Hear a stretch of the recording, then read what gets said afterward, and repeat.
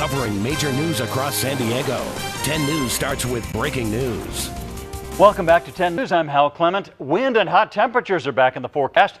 Let's check in with Chief Meteorologist Byron Miranda in the Pinpoint Doppler Center. Al, it's a hot one out there. The Santa Ana winds have been picking up all day, and our forecasts are live in the field tracking the latest conditions at the 10 News Experience. Hello, ladies and gentlemen. The wind is strong and the heat is on, but people are keeping it cool here at the beach.